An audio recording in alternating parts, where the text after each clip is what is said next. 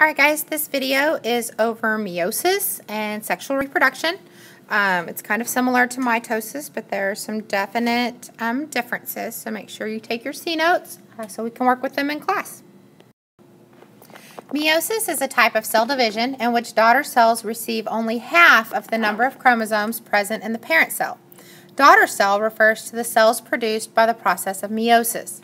Meiosis produces specialized sex cells called gametes. In animals, the male gamete is the sperm cell and the female gamete is the egg cell. In this diagram, the process of meiosis is illustrated. Meiosis is referred to as the reduction division because it reduces the original chromosome number by half. The end result is 4 daughter cells, each with only half the number of chromosomes as the parent cell. Meiosis occurs in specialized cells which start with a full set of chromosomes. A diploid, or 2N, means having pairs of chromosomes. Homologous chromosomes pair up during prophase of the first division. Homologous chromosomes are chromosomes that control the same heredity traits. They are similar in size and shape.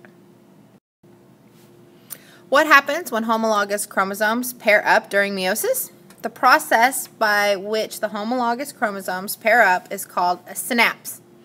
During synapse, there's a potential for random exchange of chromosome parts or segments. This event is known as crossing over and mixes up the genes of the chromosomes, increasing genetic variation.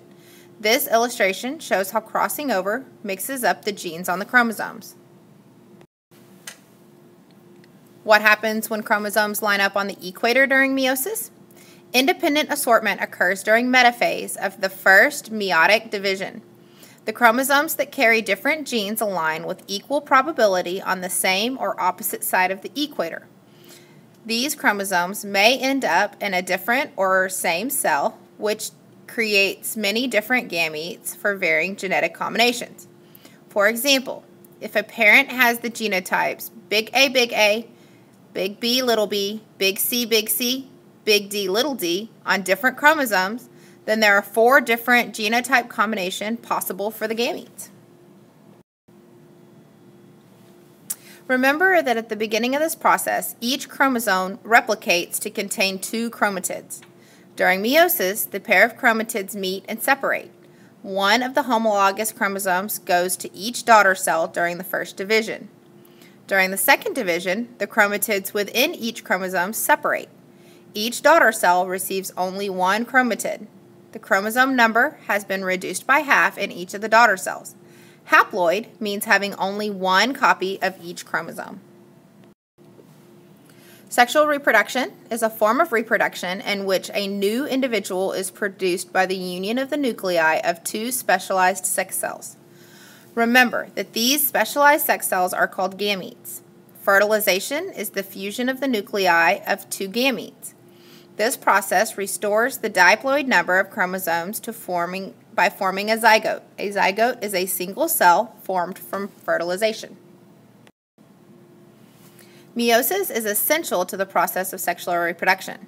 Meiosis produces gametes with half the number of chromosomes of each parent cell. Unless the chromosomes have halved first, the offspring would have double the number of chromosomes each time. 1 haploid gamete plus 1 haploid gamete equals 1 diploid zygote. Meiosis also increases genetic variation through the processes that were explained earlier. Independent assortment and crossing over increase genetic variation, which increases the chances of the survival of the species. This visualization shows how independent assortment during meiosis can create individuals with genotypes different from that of either parent. If both parents have a genotype, big R, big Y, then they can create 4 different gametes. Each of these 4 can combine with any other 4 from the parents, creating 9 total combinations.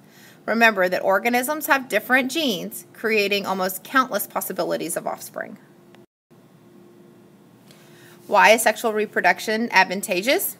As long as there are some genetic differences in the parents, the offspring produced through sexual reproduction are not identical to either parent. The individual members of a species therefore show variation in structure and function due to sexual reproduction.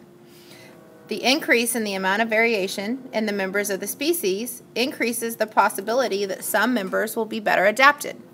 The better adapted individuals are more likely to survive environmental changes and transmit helpful variations to the offspring.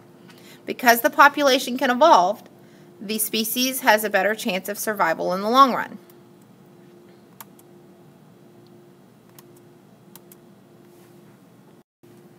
This is the end of the lesson.